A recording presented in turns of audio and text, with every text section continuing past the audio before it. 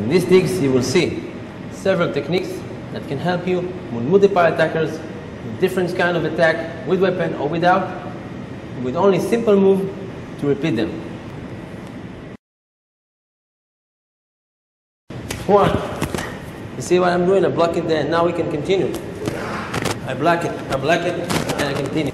1, 2, 3, 4, 5. Up and I will take it down. Grab, reacting. I'm moving. You cannot grab me. Then I can break the neck, and I can hit him in the face. Now this is very dangerous. Why? Because I'm breaking it.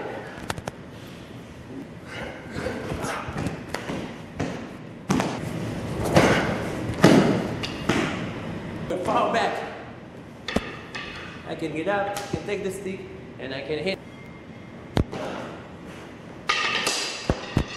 In Shadow Jitsu, you have to control the hand. You're going to see how everything comes.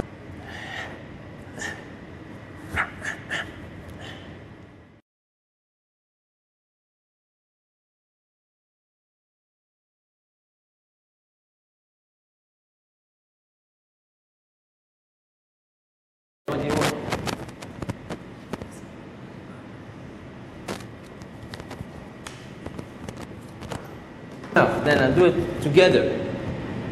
This is enough to break it. This is enough to hit him. Money. I said, okay. See? Break it then and cut the bone. The ends have to break angle, break the chest, and come to the back and break the neck. You poke or you hit, and then the opponent is full with agony, full with pain, and cannot continue to fight with you. I break, and I can take it.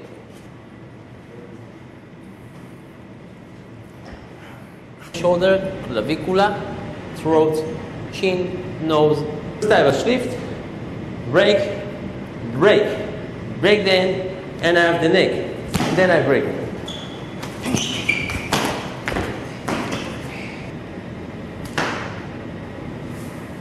I move the gun up here. See? His hand is also on the trigger, so if you push it, if I twist it a little bit more, I can break his finger. Also,